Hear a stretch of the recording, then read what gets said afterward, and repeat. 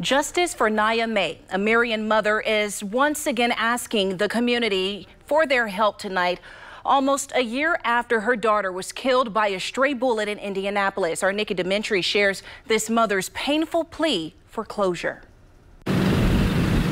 Your love for them is just, when you're a parent, you know, it's so much. Nya.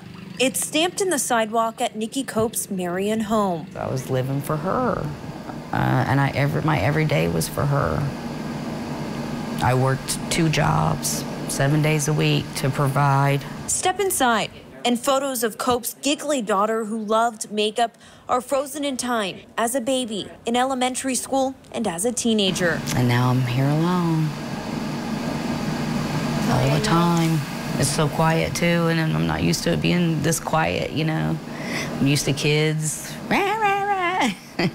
For Cope, Sunday marks 364 days without her only child, Nya. Oh no, it's not easy to think of that for a year has gone by already.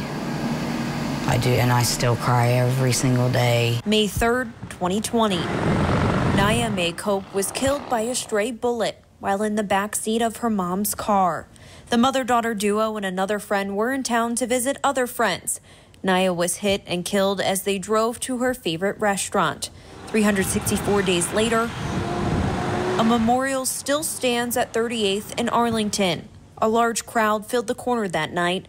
Police said then it was thought the stray bullet came from someone in that crowd. Careless, irresponsible, stupid and dangerous is how I can put it. And I don't understand where people's heart is. I don't know. Justice for Nya Mae. Cope wears it on her wrist. I know I would probably get more relief if I knew who did it and what was their purpose. And while Cope says she feels like she has some answers, 364 days later, she wants the full answer. Who did this to her daughter and why? I just wish they would come forward, someone, one of those people or someone that they've told. I know that people talk.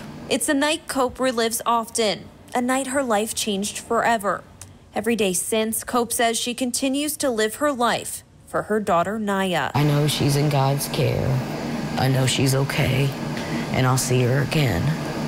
I just don't know when. That's the hardest part. Yeah, missing her so much.